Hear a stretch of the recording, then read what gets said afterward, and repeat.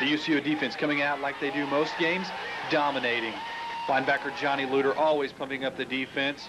Offensively, the Broncos get on the board first when they hand off to Reggie Donner. He takes it around the end for the Broncos' first touchdown. UCO leads at this point 7-0 after the Ronnie Gilliker's kick. East Central tries to answer. Luke Hockbroth back to pass. He's scrambling, but Johnny Luter comes in for the tackle. Ball comes loose. However, they say EC recovers.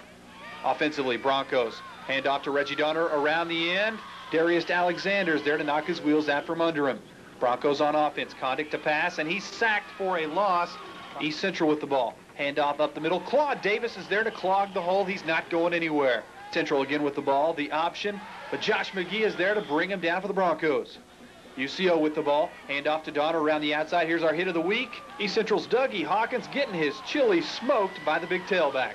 The Broncos go to the other part of their 1-2 combination. Handoff to Ryan Logan up the middle. He's hit hard, but he's an iron horse and bounces right back. Logan, the handoff again. And he's around the outside but loses his footing. East Central with the ball.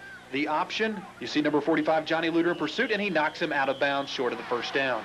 East Central inside the 5. Hockbroth back to pass, and he's going to hit his fullback, Cody Proctor, for the touchdown. That would tie the ball game at 7 apiece. UCO tries to answer. Condick back to pass, intended for Chad Hacker, but Shannon Hall comes in with a beautiful catch. Check this one out again in slow-mo. Right on top of the melon. Somehow he holds onto the football. Crowd liking what they see. UCO staying with the pass. Condick back.